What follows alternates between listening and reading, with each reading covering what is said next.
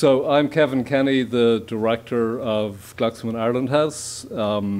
We're gathered this evening to celebrate the new editions of James Carroll's classic novels, Mortal Friends and Supply of Heroes. Welcome back to NYU, Jim, and welcome back to Ireland House. An equally warm welcome to John Sexton, President Emeritus of NYU, who will serve as the respondent for the lecture this evening. So let me introduce both speakers. Fellow of the American Academy of Arts and Sciences, longtime columnist for the Boston Globe, James Carroll received the Thomas Merton Award in 1972 for his writing against the Vietnam War. He was a distinguished writer in residence here at NYU at our Center for European and Mediterranean Studies in 2015. He is the prolific author of 8 nonfiction books, last count, including An American Requiem, which won the National Book Award, Constantine's Sword, the first of your books that I read, The Church and the Jews, which won the National Jewish Book Award, A History of the Pentagon, House of War, which won the Pan Galbraith Award, and The Truth at the Heart of the Lie, How the Catholic Church Lost Its Soul, a Publishers Weekly Best Book of the Year. James Carroll is also, of course, one of the most acclaimed novelists in the United States. In addition to Mortal Friends and Supply of Heroes, he's the author of 10 novels, most recently The Cloister, set in the old Irish neighborhood of Inwood in Manhattan. And he will reflect this evening on his early novels about the Irish Rising and the Irish arrival in America, how he sees them as, quote, a particularly Irish mode of moral reckoning, where the Irish are today in America and where we might be headed. John Sexton asked me to be brief in the introduction. That's a challenge. I'll try. John Sexton is President Emeritus of New York University, Dean Emeritus of NYU Law School, and the Benjamin F. Butler Professor of Law. And after a distinguished career in the law school, he was named the university's president in 2001, served in that capacity until 2016. A member of the American Academy of Arts and Sciences, John Sexton sits on numerous educational boards today, and he is also a member of the Council on Foreign Relations. He's published very widely in legal scholarship. He's also the author of the New York Times bestseller, Baseball as a Road to God, Seeing Beyond the Game, which emerged from a seminar taught here at NYU. And I could go on and embarrass John. In 2016, Commonweal magazine honored John Sexton as the Catholic in the public square. So finally, a word about the format this evening. After James Carroll's lecture, John Sexton will give a brief response. Jim has agreed then to take questions from the audience. I suspect we'll have a lively conversation about Irish America here this evening. We will be passing a mic through both sides of the room. We'll then invite you all to join us downstairs for a reception. The one thing we're not doing, it's kind of a post-pandemic thing, is we're not doing an elaborate book signing, and we'd put Jim through another hour of work on that. At your seats you will find flyers from the publisher for both of the books that are available in attractive paperback editions. So without further ado, James Carroll.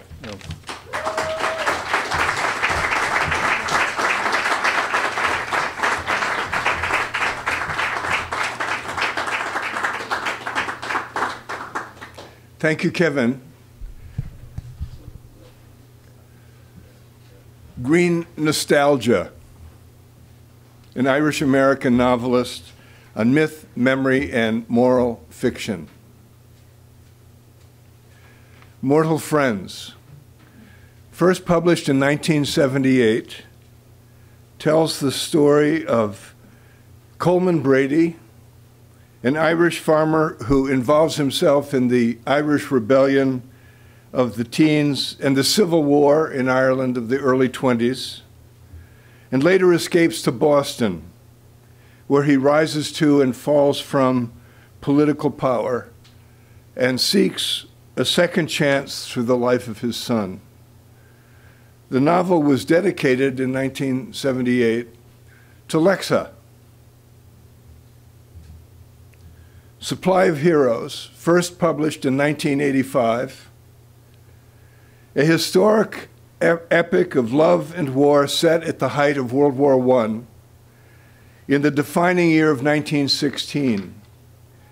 Knotted alliances and conflicting loyalties of an Anglo-Irish family are tested during the Easter Rising and 2 months later, the Battle of the Somme. This novel was dedicated to my mother and to Jenny, our daughter who died that year shortly after being born.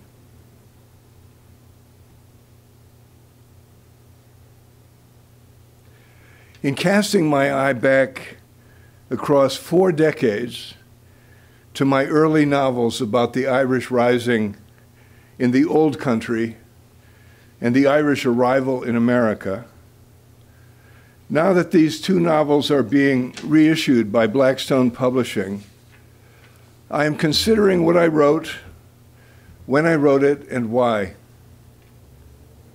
But before I speak, I want to say something. I'm deeply grateful to Glucksman's House for this welcome, grateful to you, Kevin Kenny, and to Mary Elizabeth Lennon for all that you've done to open this precious place to us. I'm especially grateful to John Sexton, who honors me and us by agreeing to kick off our discussion. I will speak fairly briefly about my books, and I hope about the implications they may have for this fraught present moment in America, when nostalgia has itself been refashioned into a potent political weapon. And I look forward to hearing what you think. And I do want to acknowledge the special pleasure I take in the presence here of some folks whom I actually do not know.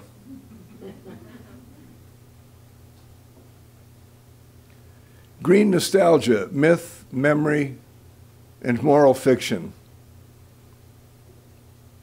Nostalgia. The late Russian-American cultural theorist Svetlana Boym pointed out that the word comes from nostos, return home, and algia, longing. She defined nostalgia as, quote, a longing for a home that no longer exists or has never existed. Nostalgia is a sentiment of loss and displacement, but it is also a romance with one's own fantasy, unquote. Obviously, such longing underwrites a current American preoccupation with feelings of racial, cultural, religious, political, and to gender displacement. But even half a century ago, I was myself moved by versions of such longing, moved to write these novels, in fact. As a Catholic raised on the Genesis myth of a lost paradise, and as an Irish American schooled at my mother's knee, to have an eye forever cast back toward the old country, its glories, not its miseries, I came naturally, if somewhat innocently, to the work of unpacking the longing for what was lost. I unpacked it in the 1970s and 80s. And now, by reconsidering these two works, I want to unpack it again. So my remarks divide into two instances of nostalgia: a longing for what seemed lost back then, and a longing for what seems lost today. I lived in Boston in 1978. The city was racked then by the busing crisis, you remember. I was living in South Boston, which was the ground zero of Irish Boston's resistance to the court-ordered rollback of racial segregation.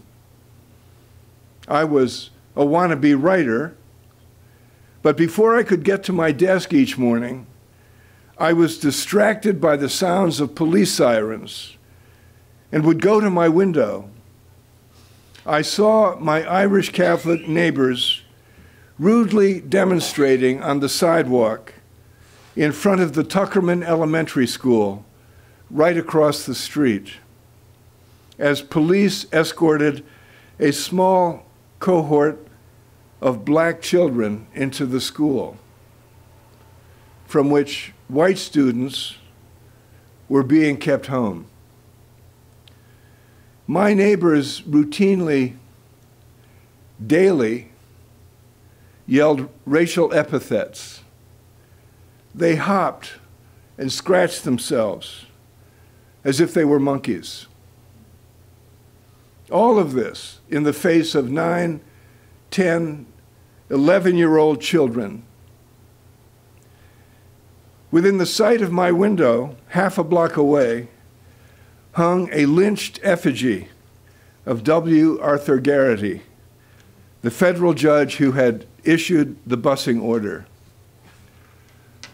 These were my people, ferociously defending a home, what I had attempted to make my home, a neighborhood that, though we didn't see it yet, had never actually existed. The longing was real, though. But so was my question. How had we come to this ugliness, this cruelty, this contempt? That was my question. And as an Irishman, I knew that the clue was lost in the world across the sea. Those to whom evil is done, I knew my Auden, do evil in return. So, at my desk, I set out to tell a version, my version, of the Irish backstory, beginning with the evil done to an immigrant people by an excluding Brahmin establishment in Boston, which perfectly reproduced the prior evil of the colonial oppressions of a peasant people whose suppressed old country memory was of what we would call today genocide. Oh, Danny boy. Mortal Friends celebrates the Boston Irish for refusing to settle for immigrant inequality, even as they became the city's champions of intolerance. But the main enemy turned out to be neither the old British overlord nor the patrician Boston establishment, but repeating the pattern when the anti-British rising morphed quickly in 1916, 17, 18 into the intra-Irish Civil War. Ourselves alone, a phrase, of course, which translates Sinn Féin. Our mortal enemies include our mortal friends. Judge Garrity, after all, was one of us. Once I began to pay real attention to the ferocity of the Irish War just then raging in Northern Ireland through the 1970s into the 1980s, I knew I had only begun to reckon with the Irish longing for a home that no longer exists or has never existed. My mother, an immigrant's daughter, had told me with wet eyes of her Uncle Jim, implying I was named for him. He had, she said, died a hero in the 1916 rising against the British. I discovered years later that while James Morrissey had indeed died in 1916, he was in fact a member of an Irish regiment in the British Army, and he died in France that year,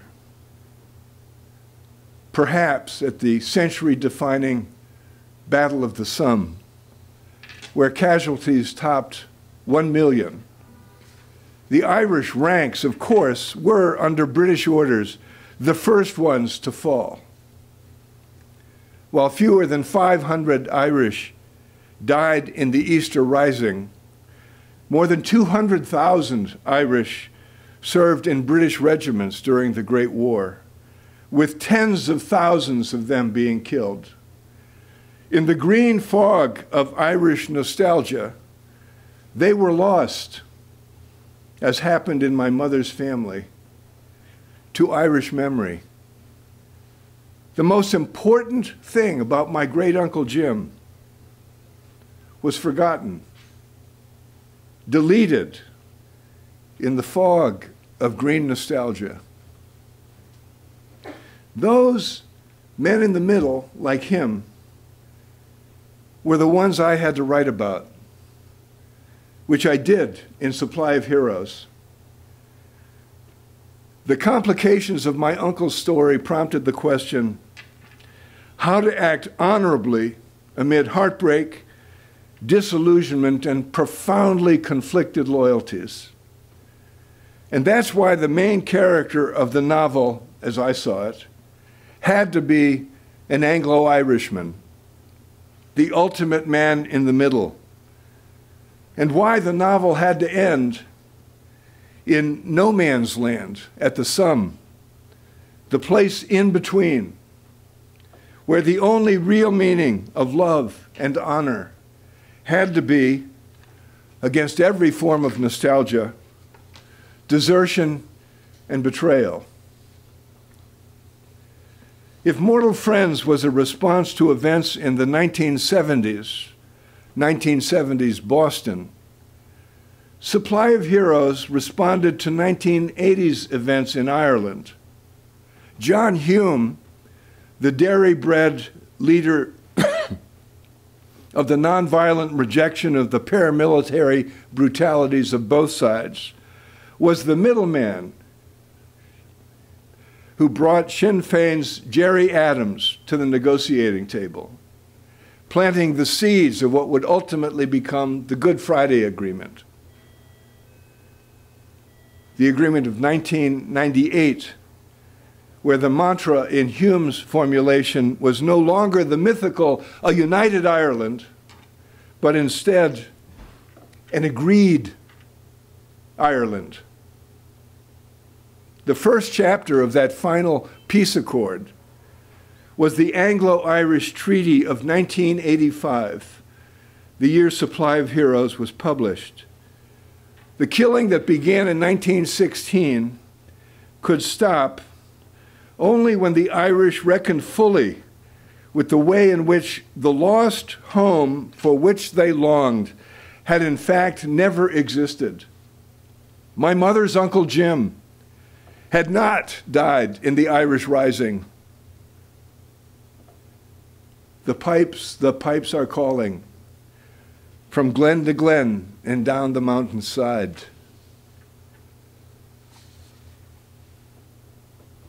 So much for nostalgia as it operated back in the day when I wrote these novels. What of now? When I think of 1978 and 1985, what imagined homes existed?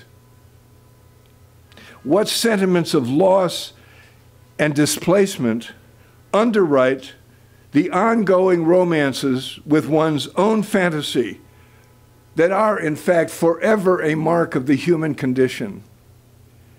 In my writing, without making large claims to the moral purpose of fiction, for which, for example, the novelist John Gardner was pilloried, I instinctively attempted to make moral sense of what could only seem like the moral failures of intolerance, tribal chauvinism, and violence.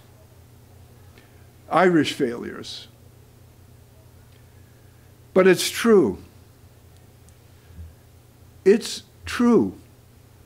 There were whole worlds of meaning and consolation and order that seemed to have been lost. In those years when I was writing these novels, the Irish American subculture that gave me my identity, the identity I still claim, was still intact, even as its shadow was being brought into the light. For us Catholics, and for many others, to take one example, Pope John Paul II was riding high just then as a global figure of Catholic moral authority. And across the decades, he seemed to recapitulate the high point triumphs of Roman Catholicism, especially when inspiring the Polish labor union Solidarity, he seemed to usher in the astounding fall of Soviet communism. A pope did that.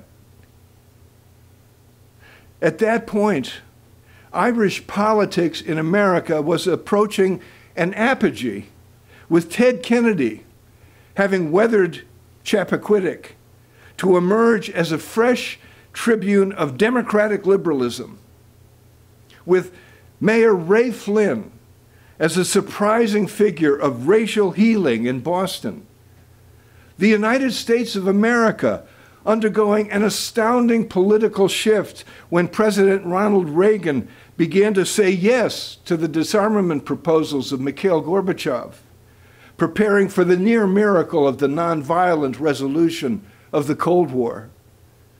All over the world then, South Africa, the Philippines, Central America, Israel, Palestine, even Berlin, peace seemed to be breaking out.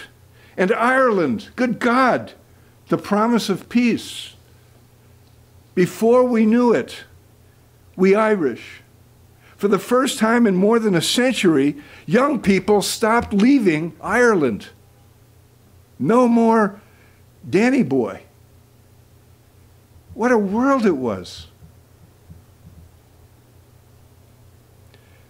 Or was it? The golden moment of peace after the end of the Cold War was trampled on, especially by American claims to have won a conflict that was ended mainly by a Soviet leader.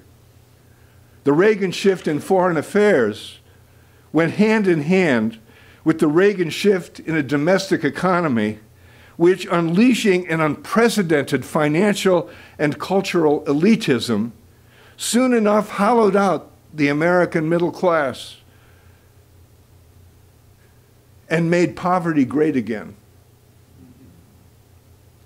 The astounding dismantling of the nuclear arsenal was halted by the peacenik president, Bill Clinton, condemning the human future again. And a national disenchantment was institutionalized after 9/11, when every criminal mistake that had been made in Vietnam was brought back in force in Iraq and Afghanistan. And for the Irish and Catholics, the collapse of order and meaning came so quickly as priests were shown to be rampant abusers of children, with church authorities, including popes and every bishop, protecting the rapist priests instead of their victims. In Boston, the beautiful neighborhood that the anti-busing protesters had claimed to be protecting turned out to be a drug-infested fiefdom of an Irish mobster who peddled the drugs while his politician brother protected him instead of the victims. With, not incidentally, corrupted mix in the FBI protecting the mobster. The Boston Irish, their own worst enemy, mortal friends, indeed. In Ireland itself, meanwhile, the scandal of abusive priests and nuns exploded. In the Emerald Isle, the Roman Church emerged as a brutal colonial oppressor to be compared with London, even if its modes of torture and starvation were spiritual instead of physical. If the church could utterly fail in the home of saints and scholars, what couldn't fail? The new millennium, in other words, came as a crushing disappointment. If we Irish Americans underwent such a radical disenchantment, so did our whole nation. And why shouldn't we Americans today be so at the mercy of feelings of loss and displacement? Nostalgia, you betcha. Red, white, and blue.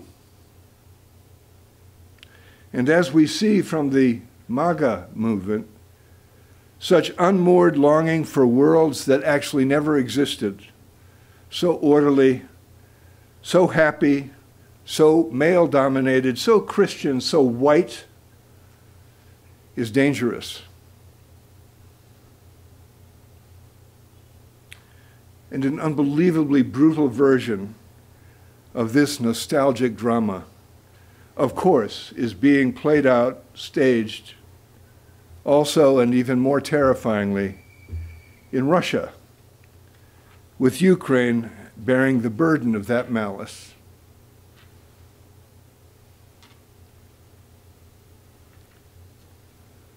Still, Supply of Heroes and Mortal Friends are novels concerned with the human capacity to surpass exactly such losses of ethical and cultural meaning. The human species has come all this way precisely by surpassing itself again and again and again. This has been true physically, but it has been true morally, too. Human beings shaped by the past have found an endless variety of ways to invent the future. And moral purpose has been at the lively center of that impulse. It is a mistake to take the Genesis story, the one we Catholics love so, as an ultimate expression of nostalgia, longing for the lost home of long ago, paradise. Paradise, forgive me, Milton, is not what was lost. Paradise is what we humans were put here to create. Genesis is not about the past. It is about the future. And how do we know this? We know it by the stories we tell, the dramas we put on stage, the novels we write. What is a story but a structure of order, a way of taking the chaotic and random and painful and absurd flashes of experience that are constantly rushing at us, forever threatening to overwhelm us, and arranging those flashes according to the measure of meaning. We are a meaning-creating species. So, we take those shards of experience, especially the darkest and sharpest ones, and we shape them. How? You've known this forever, with a beginning and a middle and an end. We acknowledge the conflict, we face the crisis, we undergo the catastrophe for the sake of a resolution, even if the resolution generates the new conflict that sets the scheme in action again. Catastrophe, after all, means turning point. Thus, we surpass ourselves. We do so by the stories we tell. And no people have put this ingenious human capacity for surviving and thriving to better use than we Irish. The imagination, as Coleridge put it, is the repetition in human beings of the creative I am of God. I am, we are. If God draws order out of chaos, as Genesis says, we are how God does that. Not the lost past, but the unfolding future. I do not claim much for myself as an artist, but I admit to the astounding happiness it has been to have been doing this very thing for all these 50 years, since I began with Supply of Heroes and Mortal Friends, which, to repeat, I dedicated to Lexa and still do. Thank you.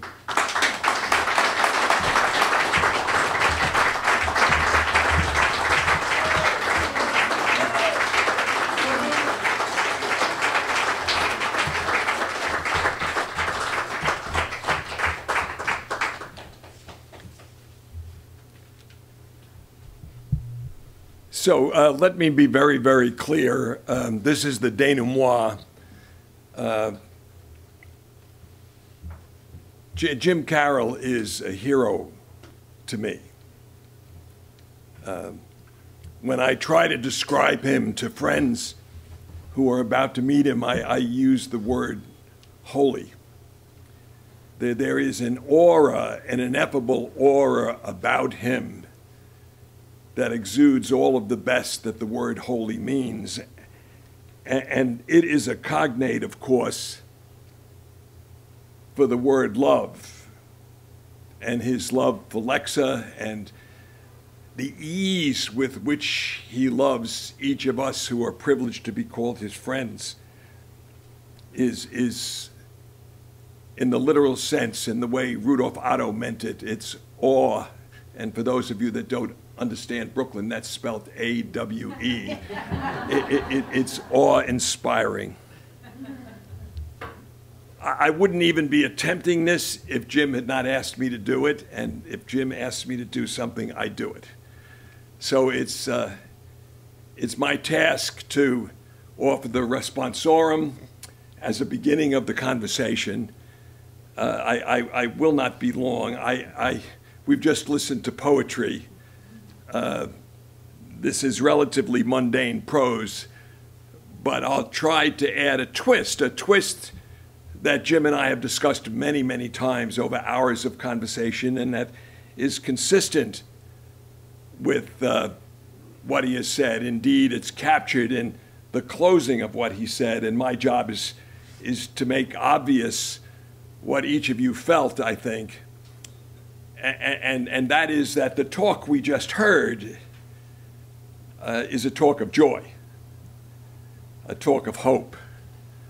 I sometimes describe my life in teaching as being a possibilitarian, and that set of remarks by Jim was a manifesto of a possibilitarian, and that's what I take away from it. Now, to do that, I'm going to introduce a third data point. The last time that we were together in this room, Jim presented an extraordinary talk on Irish Catholic anti-Semitism. I'm going to not turn to that, although the novel I'll turn to is very much about that, and it's his most recent novel, The Cloister. I'm not going to get into what the novel is about, except to add to the fact that it has as its heart the long-standing struggle of my church, and I come here as an Irish Catholic, Jim's church, with anti-Semitism. And when I speak of anti-Semitism, it's very personal to me, because my Lisa, his Lexa, my Lisa, who still remains 16 years after her death, the embodiment of deep, deep love for me,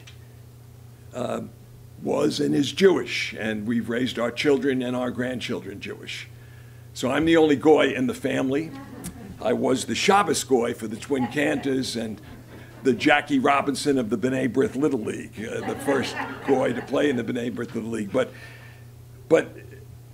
what's obvious from Constantine's Sword and from this great novel I'm going to add to the table, The Cloister, is that our church made a terrible choice.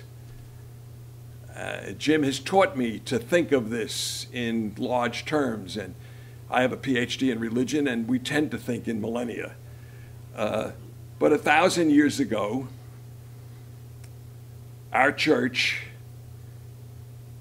made a choice between Bernard of Clairvaux and Abelard. And Bernard of Clairvaux preached the Christ of war and preached the Crusades.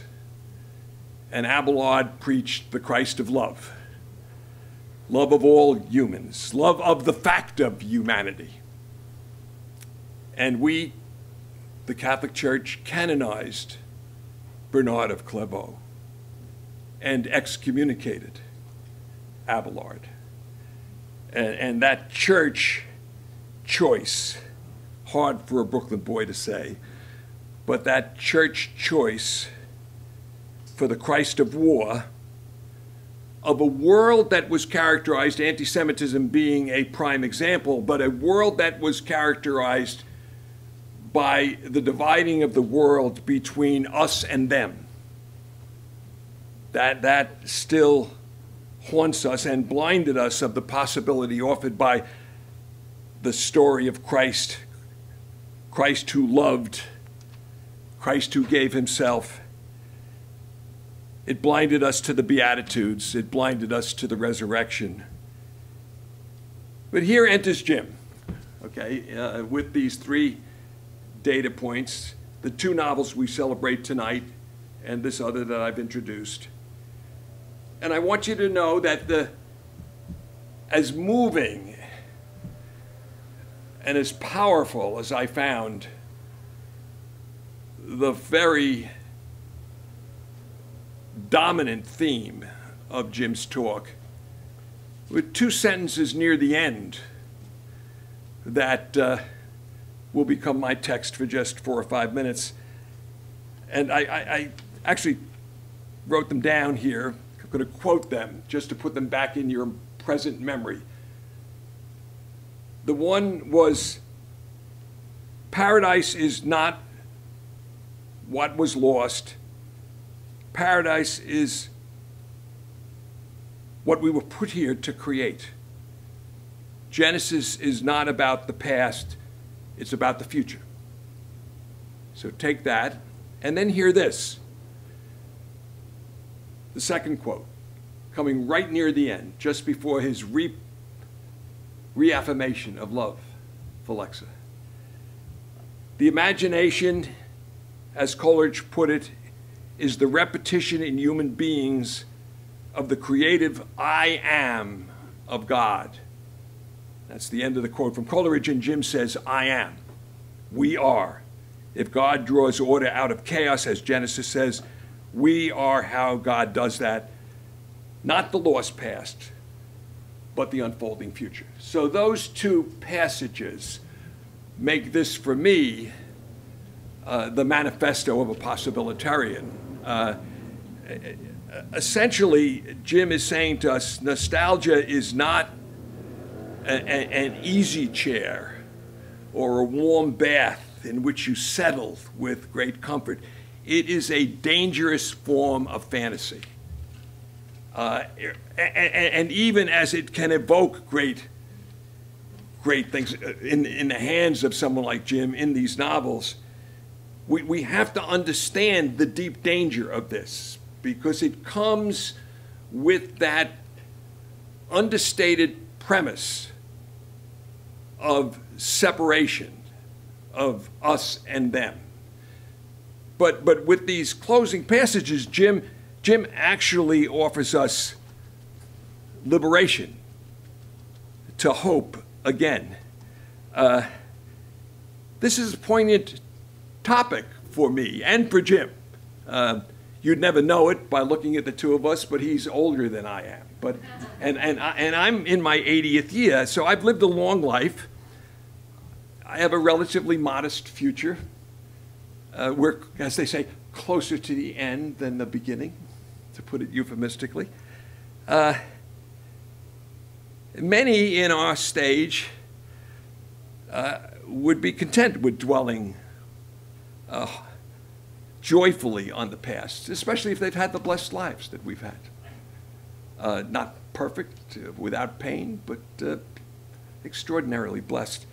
But I find myself attracted to continuing to look to the future, the way those two passages with which Jim ended call us to look to the future, not so much my own future, but the world's future. And I know Jim embraces this outlook. So maybe as people in the last lap or laps, we have some special standing to speak of the perils of nostalgia. Now it's interesting to me that Jim and I are disjunctive in the history that he presents, and on a topic we care about.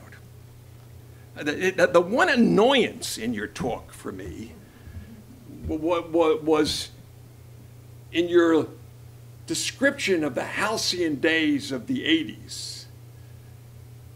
You seem to credit John Paul II. I mean, he really did speak glowingly of that disappointing pope.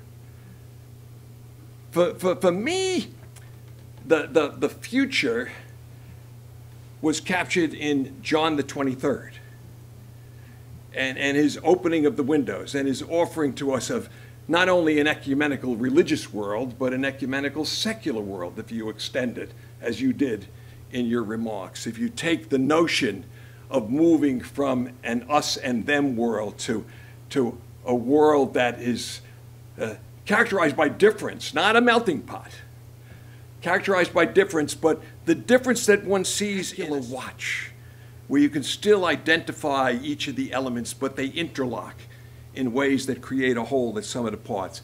And John the 23rd began to move our church toward that. Strangely, the frequently contemned Pope, maybe proving that a broken clock is right twice a day, Pope Pius XII, not as bad as O'Malley, but close, okay, for his silence in the face of Hitler. But he did write Mystici Corporis, an encyclical that said the church consists not just of those who are visible members of the church, but of all good people, all good people. And he set a predicate for what John the 23rd did. And then there was contemporaneously the glorious Teilhard de Chardin, who made the analogy to evolution for the human species at the moral and secular level, and said there is a point omega that is foreshadowed by Christ. Christ, the man who became God.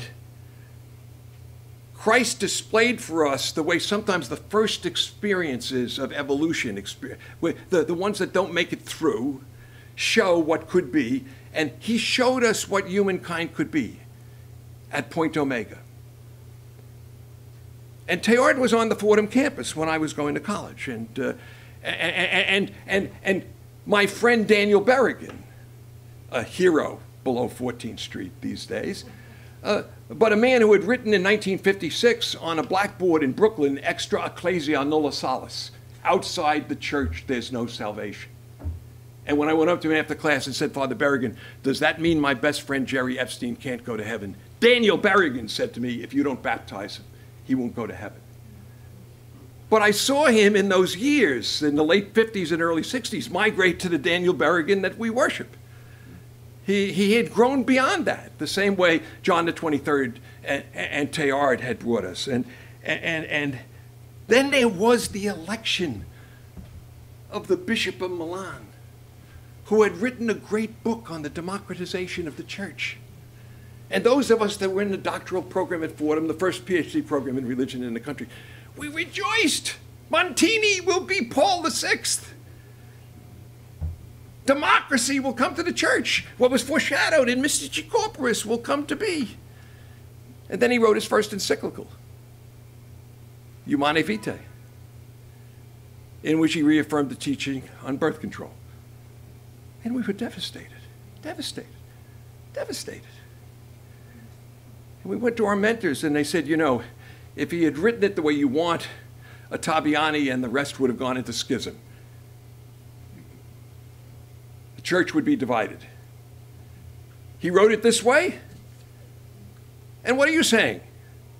You're saying he's wrong. That's the beginning of the democratization of the church, which may take generations. And then, if you believe in conspiracy theories, they killed the Pope, and then Paul VI, and then your JP2. To be followed by the deplorable Benedict, right? Benedict, the silencer. I remember when his appointment as Pope was announced, the New York Times had an article with depictions of 10 theologians he had silenced: Hans Kung, Edwin Schillebeck, Karl Rahner. I was teaching religion courses at the time. This was my curriculum. He had silenced them all.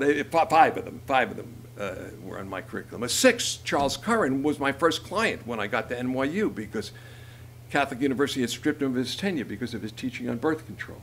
6 out of 10. This is our Pope, Benedict the Silencer, who, ironically, given his reputation, was deeply anti-intellectual because he had the only truth. He didn't believe in critical reasoning. But finally, Francis, whose mentor was Raimundo Panikkar, the great liberation theologian, and hope for hope and possibility. And then those little shadows of what could be, the world you described that we could make even out of catastrophe. The first time I felt it, I actually wrote a pastoral letter to the NYU community. I was appointed in May of 2001. There's nothing in Dean's School about 9/11 or President's School about 9/11. I wrote a pastoral letter because below 14th Street, not the uptown crowd, okay, but below 14th Street, we could feel humankind operating on a higher level of morality. Even Giuliani had the right language for a week or two. Okay? A person that didn't even know the Vatican Council existed. But he had it until he turned it into a third-term argument. But we felt what I titled this piece, The Moral Surge. And I would submit that you see it today in the people of Ukraine. The embrace at last in a country that's observing, the United States, that has lost faith in all its institutions, lost faith in a common weal. You see people dying for a common weal, for a reality that was yesterday for them and they want tomorrow. This is not some nostalgic reality. This is a reality that is, and they want more. They want to be in NATO. They want to be in the European Union. And in a way, that's point omega. That's an example of point omega in the world. So it was interesting to me to see how hopeful I read what you said. And very interesting to me, not just because I've just bought tickets for my third visit to Neil Diamond, the musical, which, for those of you that will not see it on principle, ends with the song, I am, I said. I am, I said, right? That Jim Carroll, my hero, would end with I am, we are. And I don't know, you couldn't possibly remember that I speak to you frequently about the sanctum sanctorum for the Sexton family. 20 times I've been down to the bottom of the Grand Canyon. 8 times I've done the river. And when I try to explain it to people who are going on the trip with me, I say to them, you are going to experience something beyond anything spiritual you've ever experienced in your life. Because 1 mile down Bright Angel Trail, a 10-mile trail, you will be out of recorded history. You're in the face of a 2 billion-year-old geological clock. And then you'll feel utterly insignificant. But with a power that the Greeks felt at Eleusis, suddenly you realize, I am insignificant, but I am. And I love. And there is Lexa, and there is Lisa, and there is possibility, and God bless you, Jim, for pointing it out.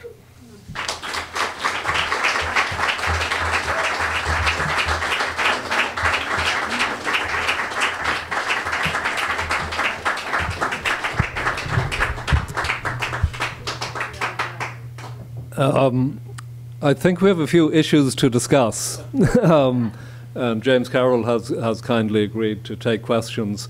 We will be passing mics in each room. 2 of our wonderful student workers, Fanta and Kadisha, will pass the mic if you have a question, so the acoustics will be a little better. I might even get a question in myself at one point, James. Thank you, Kevin. Thank you, Kevin. Thank you, John. My goodness. Thanks. You leave me speechless, John, which is lucky because I'm finished talking anyway. It's your turn to talk, and I invite your comments or questions, either way. Anybody? Without falling down.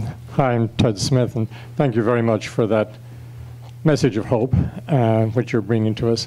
And having read your novel when I first came to the United States and really relished it in every way, you know, I'd hope that you would be writing a novel, as you say, bringing meaning to the chaotic events of today. Maybe you're not, but if you're not, which novelist do you think is bringing meaning to today's extraordinary events? Is there an Irish person out there doing that? And how would you imagine that? Thank you. Ted, thank you for that question. It gives me the opportunity to put on the table the work of Niall Williams, a wonderful Irish novelist of today, young novelist who's published half a dozen novels. I just finished reading 4 Letters of Love, which is an astonishing novel set in the far west of Ireland involving the back and forth with the Aran Islands, a beautiful story of the opposite of nostalgia, I would say, because it's people at the mercy of invented, imagined, illusioned futures, and they're trying to track them down. And in the tracking of them, they come together and they find themselves. Niall Williams, the 4 Letters of Love, he's also the author of This is Happiness, a magnificent, simple story about the last village in Ireland to receive the benefit of electricity. It's an account of this small, remote village in the West. Finally, in the 1950s, the poles and wires of electrical infrastructure make their way that far west, and the arrival of the telephone poles from Norway, no trees stout enough for telephone poles in Ireland, brings great joy and great trouble to this town. Watching a town come into the world of electricity, speaking of nostalgia, all that's gained and all that's lost, too. So Niall Williams is a novelist I would heartily recommend. Other comments or questions?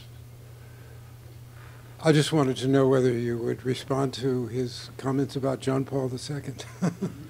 I'm invited to respond to John in my comments about John Paul II. John is such a positive person, and you've seen it on display, that he has a weakness, one weakness I'm aware of. He sometimes doesn't recognize sarcasm.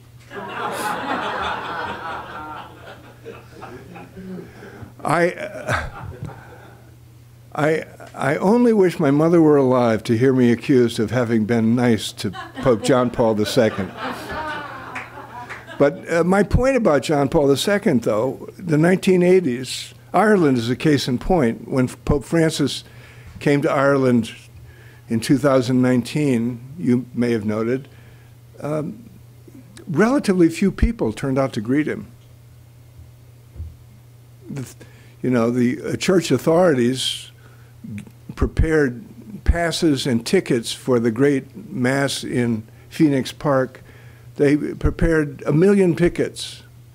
1 million people had gone to hear John Paul II's mass in Phoenix Park. More than 1 million people saw John Paul on the streets of Ireland in that triumphal tour in the early 1980s. The movement from John Paul in the affections of the church to Francis is the tracking of the tragic story. But the point I wanted to lift up was that was the kind of endpoint moment of high Catholic self-assurance. We had arrived. We had arrived. And the seminaries were full. Well, they were beginning to empty out, that's true. And the post-Humanae Vitae crisis of the church was underway, but it wasn't really fully felt yet. And John Paul II was the church's great act of denial. And he was the beginning of the denial of the abuse crisis. It's a further scandal that John Paul II was canonized, proving you don't actually have to be a saint to be canonized by the Catholic Church. So, John, your assessment of John Paul II and mine are similar, John. My assessment of Pope Francis may be a little tougher than yours, but because of the disappointment I feel, that was the subject of my last nonfiction work, The Truth at the Heart of the Lie. Kevin, you were going to say something. Yes, thank you so much. So earlier today here in Ireland House, we hosted a delegation from the Belfast City Council, including the current Lord Mayor of Belfast. So it's an interdenominational group headed at the moment by Sinn Féin Lord Mayor. I was very struck by one thing they said to me here at lunchtime, which is when we talk to 25-year-olds today, we realize that they didn't grow up with soldiers on the streets and they never have seen a gun. We realize that the binary of orange versus green just doesn't make any sense to them. And I came across that same phrase in my office this afternoon, looking at the work of a unionist photographer. The binary of green and orange doesn't work for them. It doesn't make sense to a 25-year-old. So in Irish America, the whole thing worked on binaries. The strength of the identity worked on binaries. Some of them pretty ugly, as you've written about anti-Semitism and racism. So to do with race, to do with religion, to do with sexuality. So here's my question. Can you give us maybe a new Genesis story this evening, whereby maybe in Irish America we retain the us, but not in opposition to them? Well, that's a profound comment, Kevin, and a question too. And far be it from me to actually come up with a new Genesis story that does that. But I will say something about Genesis in response to what you're saying. The binary, the us against them, begins in the Genesis story. And it shouldn't surprise us that it begins with the man against the woman. Because you recall that the story of the fall is the story of the forbidden fruit. For some reason, God puts a tree in the middle of paradise. Everything that human beings could want is everywhere, but there's one thing that they're forbidden from having, fruit from this tree, the tree of the knowledge of good and evil. And the story is that the serpent convinces the woman, Eve, that the fruit is the answer to the human quest for meaning and power. And she takes the fruit and offers it to Adam, who eats it. And when God, the voice comes down, and when God sees Adam and Eve, you recall, for the first time, and this is the first signal of the fall, Adam and Eve cover themselves. And God asks this great question. They cover themselves in shame because they're ashamed of their physical makeup, their body parts. And God's question was, who told you that you were naked? And then God asks for an account of the violation of his one rule. And Adam says, the woman presented me with the fruit. And the woman says, the snake presented me with the fruit. And there it is. Us against them, me against you. What's another story we could write? Of course, we're rewriting that story right now, aren't we? I mean, this is how deeply into the human psyche, the human condition, male supremacy goes. And so the Genesis story is a myth affirming male supremacy. This is the story of original sin. That's a phrase, by the way, that appears nowhere in Genesis. It's actually a distortion of what the Genesis story tells us. As if the first fact of the human condition was the binary opposition. Therefore, we have no choice but to look out for ourselves against the others. But the first affirmation Genesis makes is when God looks over the creation God has completed and says, God looked on the seventh day, God looked at all that God had done and said, "This is good. This is very good." The human condition begins with the clear affirmation of the goodness of human experience. There is no winning and losing. We are not engaged in a zero-sum game, which is the way we live. Original sin, no. Original blessedness. And to return to my earlier point, this is a description of the world we are called to create. So feminism, the feminist movement, the movement for equality between males and females, the de-absolutizing of gender identity, which is also the physical claim of us against them. This movement that we're seeing unfold right in our own time is an example of the creation of a new story. And the Irish story, beginning with John Hume, Gerry Adams, Ian Paisley even, is another instance of that. The Gorbachev-Reagan story is an instance of that. It happens. It can happen. If it happened, it can happen again. Yes.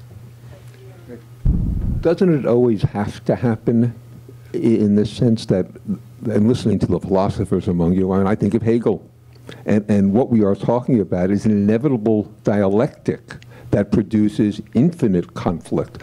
The question is, why the end game, and this is the question, is hopeful rather than instead of creating despair. Now, Hegel would say the march of history is always going to be forward. I mean, what does that mean? We can go quote Dr. King, you know, with the moral arc. Where does the optimism come from when we look around the world today, when we deal with issues like climate? Is the end game truly optimistic? Is there something in the church that says that? I don't know about, I haven't studied my religion, the other one, the Jewish religion, to know that it is necessarily a positive end game, but it does mean that the conflict is embedded if there is to be change. Yes, well, you know, there's, optimism isn't the value I'm lifting up or living by. Optimism is looking at the evidence and concluding things are getting better. Any look at the evidence is hard to bring us to that conclusion. But optimism isn't the same thing as hope. John lifted up the idea of hope. And the difference is that hope involves a choice. Hope involves a choice. It's a choice of how we read the evidence. Even evidence of a drastic danger, drastic failure, drastic catastrophe, the end of the war in Afghanistan. Is there any recent instance of more moral and political and social failure than those weeks in August last year? And how they made us feel, and the trap it was. And we were clearly dealing with what had to be a kind of inevitable outcome of horrible choices made by our government. We still haven't reckoned with it, in fact. But we're not finished. We're not finished. I mean, one of the reasons we know how terrible the actions of the American government in Afghanistan was the way in which it made us remember with such power the failures we had made in Vietnam. And the jolt it was when we had to face the fact that we had done it again. And that we had done it again. Does that mean we're condemned to always do it? I don't think so. I think that human beings are the creatures who learn from history. That's debatable, I understand that. But I'm insisting that there's in the experience we have as people in this condition, we mustn't ever forget that we bring to the condition the capacity for choosing.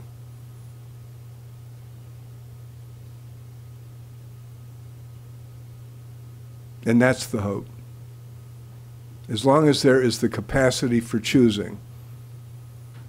You remember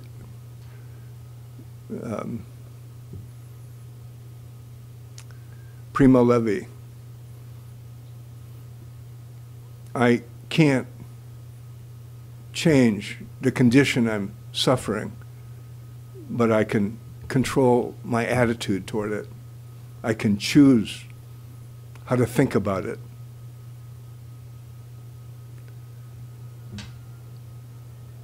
Other comments or questions?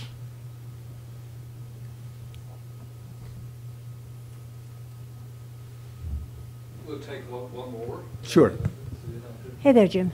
There are two Genesis stories, of course. And the first one, Adam and Eve aren't there. Male and female, he created them as pairs. So there is, that binary isn't there. But what is, and when you speak of our choice of the myths, of what we're going to find as ground zero, of your omega point, there's still that binary against nature. There's still that anthropocentrism, even in the first Genesis story. And could you speak about that? And our choice of using that Genesis story as our omega point altogether, when cultures around the world have suffered for it. Yeah. That's a very important point. It invites me to elaborate on what I was saying about Genesis. Genesis is a text that should be preached against itself, not just in the male-female question. And you're right, the beginning, the original blessedness as opposed to the original sin, the original blessedness did include male and female. God created human beings in God's own image and likeness. Male and female, he created them. I mean, that's the ultimate affirmation of the blessedness, the goodness of male and female. So, of course, you're right. It was the choice that led to, she told me to do it. But us against them, the human species against nature, claiming imperial power over the creatures that we claimed the authority to name, that whole narrative in Genesis has poisoned something in the human imagination. It's essential to the exploitation of the earth as we're living through it now. Absolutely right. I couldn't agree more, Barbara. That text, like so many others in the biblical tradition, but not just the biblical tradition, the United States Constitution, our sacred texts generally need to be criticized, and they need to be argued against. And my own view is we need to take the meaning of those texts and turn them back upon themselves. So the defense of slavery that's implicit in the U.S. Constitution needs to be contradicted and rejected based on the foundational principles of the Constitution. That's our hope, I think. Same with the biblical tradition. All of the racism, all of the sexism, all of, in our Christian texts, the anti-Semitism. We Christians just entered the season of Lent. All over the world, Christian preachers are going to be rehashing the story of Jesus. I began by remembering my great-uncle Jim and how in the Irish green nostalgia, we forgot that he was a soldier in a British regiment. My mother told me that, you know, in the 50s and 60s. So 40 or 50 or 60 years after the fact. It was in those years that the family story flipped for human reasons, because human beings are always doing this. And another instance of the exact same phenomenon with even deadlier consequences was in the 40, 50, and 60 years after the death of Jesus, his followers began to tell that story as if he wasn't a Jew. Jesus was an enemy of his own people in the Christian memory, which is embedded in the Gospels, which were written beginning in the year 70, so 40 years after the death of Jesus. So in those 40 years, for reasons that we condescend to and condemn at our peril, because we do it too, in those 40 years, something essential to the truth was forgotten and then contradicted with lethal consequences. And the consequences of the Irish nostalgia were lethal through the 20th century. The consequences of Christian nostalgia have been lethal for 2,000 years, not just for Jews, but for the earth itself. So this is the criticism, the work that we have to constantly do. And how do we do it? We do it by the stories we tell. I'll end with that thought, that point. A beginning, a middle, and an end. The organization of chaotic experience according to the law of meaning, always subjecting it to criticism, always subjecting it to revision and to reinterpretation, because it's never finished. And that's how human beings surpass themselves. We are the creatures defined by our capacity to surpass ourselves. Kevin, I can't thank you enough for the honor of being here. Thank you so much.